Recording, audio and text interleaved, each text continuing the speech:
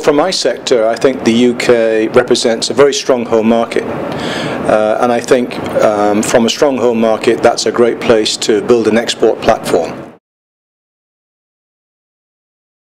I think there are opportunities in growing what I would call an economically and environmentally sustainable economy.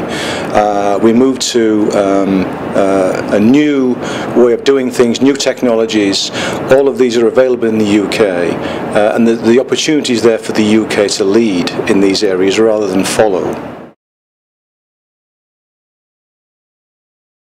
I think vision is very important. I think there's a need to look at the UK economy in a holistic way, to look across all of the sectors and manufacturing included, and to consider how they fit together, how they sort of are optimized, how they support each other, and ultimately that will lay down, I think, a roadmap for investing in energy together with process industries and SME growth on the back of that.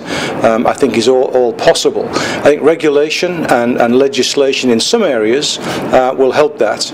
I think also in terms of macro planning, where we put our energy provision in the future alongside, for instance, the process industries, and will actually help us a lot to, if we understand that, to articulate that vision.